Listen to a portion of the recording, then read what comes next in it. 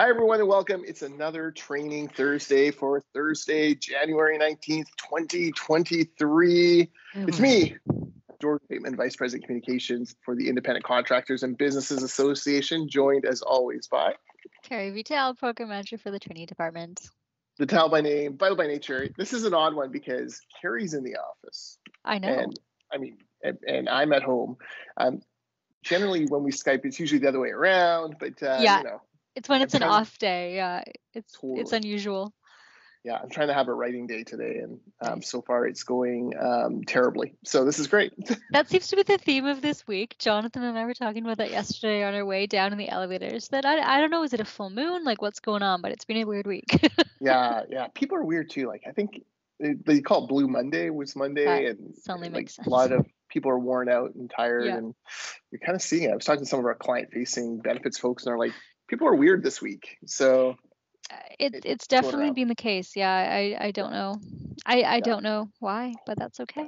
Well, we're also on day 27 straight of rain or some nonsense like that. So it's nice out this morning. I had to close my blinds because apparently I was too white in this That's right. video originally. Yeah, Kerry was like, Kerry came online and the glare from the window was so bright, all I could see were her glasses. So, okay. We should talk about a couple things. We want to talk about the future course, but just leading into that, I just want to mention that our team is spread across the province this week. We've got a bunch in Prince George at the BC Natural Resources Forum. That's been a huge event. It's just grown every single year and has recovered well from COVID, let me say. I was going to say back in person, really exciting. Yeah, our reception co-hosted with the folks at the Canadian Association of Petroleum Producers last night. It looked like a full house from the pictures I saw. Love it. Politicians, stakeholders, business owners, Indigenous leaders, all gathering to, eat our food and talk with the ICBA folks, which is awesome, which is great. So I've been enjoying that. And then Chris Gardner and a number of our benefits folks have been at the Truck Loggers Association's annual conference in Vancouver. And, one conference is in Prince George, one is in Vancouver. They're talking about the same thing. How do we sustainably manage our resource development? How do we keep economic prosperity going? So I was in Maple Ridge last night at a career fair for students. So that was really good, trying to talk to people about getting into the trades. So yeah, it's been a good week. Perfect. Yeah. All right. But that kind of leads into, can't talk resource development without talking Indigenous relations in British Columbia. And we have a new featured course coming up. It's free and it's going to help you. And it's January 24th, so register now. So it's building your Indigenous corporate policy. So it's how to build a successful and effective corporate policy. It runs through some objectives to keep in mind, along with best practices to help build the framework that best suits your company's needs. So it's an hour and a half long, 11:30 to 1 o'clock on Tuesday, the 24th. So it's going to talk about like the current landscape, for example, turning principles into action, integration with strategic planning, the I in IESG, which is Indigenous, obviously, and the little things to keep in mind. And there will also be a bit of a Q&A at the end. So it's going to be a good jam-packed session over Zoom in an hour and a half. Yeah, it's run by a couple of consultants who've worked with us on many files. Very experienced in the construction resource development space in working with Indigenous groups, Indigenous owners, JVs as well. Lots of different things there. But yeah,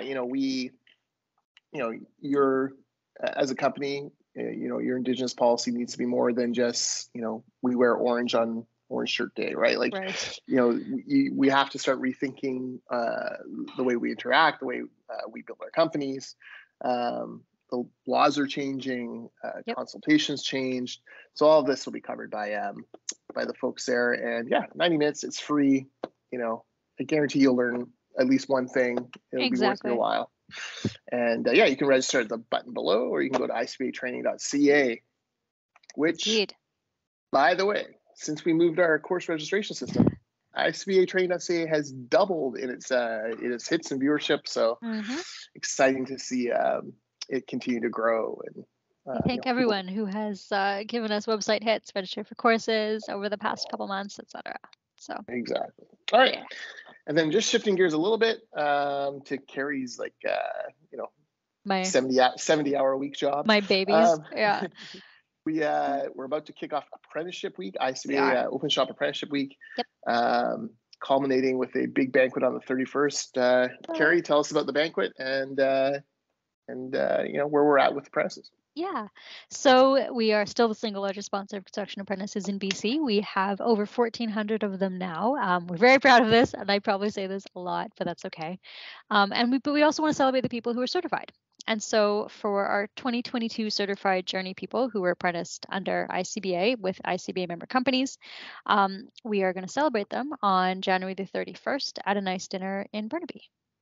Perfect. Yeah, it's a chance. It's like a grad banquet almost, right? Like it's kind of. Well, that's what we were thinking, is that like I graduated from university. I got a nice little walk across the stage moment to get my degree. Most Red Seal tradespeople don't have that. For sure. And that's really one of the big discussion points about the trades is like, this is a 4-year, it's comparable to a university degree, and we should be celebrating it as such. So absolutely. Excited for that. We're excited because we're going to lead up to it with some social media. I know some of our open shop companies are busy getting ready to profile their apprentices during that week. And if you're a company out there and or you're an apprentice out there, you're looking, or someone who would like to be an apprentice, contact Kerry. She can help connect you. She can, for companies who are ICBA members, she can manage paperwork, all that good stuff. Absolutely. Kerry, Kerry at icba.ca. That's the one. Right. Perfect. Just making more work for Kerry every day. That's okay. I'm very used to this. That's perfect. All right. And don't forget that Indigenous workshop. Again, 90 minutes. You'll learn something. Sign up now. It's on the 24th. So time is ticking away. Yeah, absolutely. All right. And see you next week. During Apprenticeship Week. Exactly. We'll see you all next week during Apprenticeship Week. And Kerry will share some funny stories about apprenticeships. I have a few of them. Kerry, remember when I discovered that there were practice Red Seal tests online? Yes. And I thought this was a great thing. And then I got, 7 out of 25 on the plumbing one. Yes. Wasn't it like on National Hug a Plumber Day? Yes, exactly. Yeah, that was pretty funny. Man, it is tough. Like the things you got to know. Like I had no idea. So trades is not a low end last resort type situation. No. So you have to be pretty smart. I got 7. I think 2 are through just kind of like intuitive reasoning, and 5 are just wild guesses. Fantastic. So I will not be challenging for my Red Seal this year. Not this year. Maybe next not year. This year. Yeah, maybe next year. It seems unlikely. Stay tuned and we'll talk more about Apprenticeship Week next week. Sounds good.